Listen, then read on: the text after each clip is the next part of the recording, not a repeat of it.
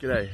I've just had my own therapy session with my own therapist, and I thought it might be worth recording this very quickly because, well, first of all, everything's okay with me. I'm going really good, but that's still, you know, I don't stop going to therapy because I'm going good.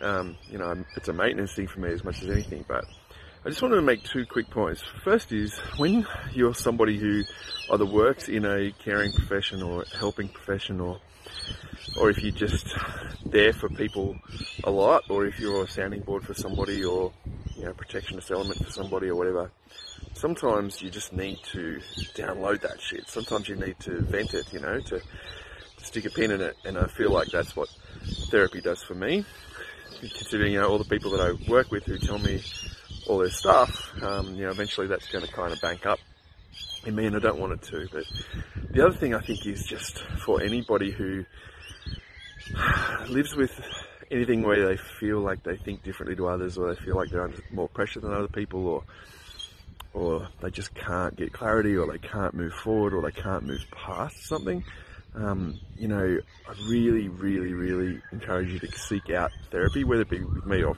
someone else. That's not what I'm trying to push here. I just feel like it's just such a valuable thing in my life that I wish everybody had. You know, it's such a great outlet for me and for other people too. So if you're into that, seek it out.